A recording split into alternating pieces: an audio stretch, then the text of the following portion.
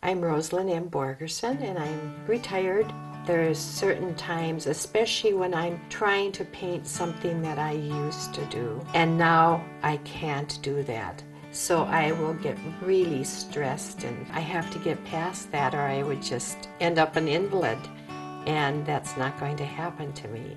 When my vision started changing, I became very fearful. I didn't understand age-related macular degeneration, and of course you don't understand blindness, and you never in your lifetime think that you're going to lose sight. When I was able to plug into health media, it gave me all kinds of new insights to very simple, easy, but they were profound statements. I feel so much more confident now.